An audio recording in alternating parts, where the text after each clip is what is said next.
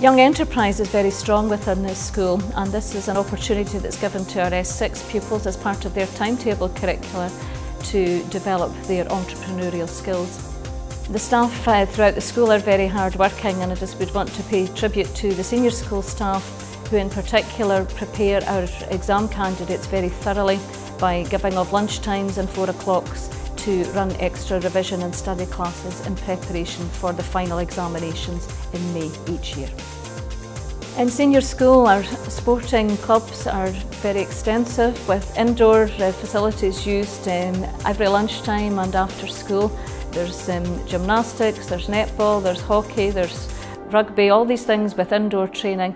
And then when the weather's fair, remember this is the west of Scotland, there would be the use of our hockey pitches and rugby. In the senior school there are a number of other clubs. Some of these are linked in with curricular areas, so there's a group of people who are interested in history who would meet regularly at lunchtime. There are also people who meet just to discuss press reports. That links into developing their literacy and also an awareness of current affairs. In the music field, we're also very strong with a large number of our pupils taking extra instrumental tuition as part of their timetabled school day, and they also show commitment by playing in a training orchestra and then moving on to the full school orchestra. And our S6 start the year with a residential experience at the Abernethy Outdoor Centre and unites them before they get back to the hard work of 6th year.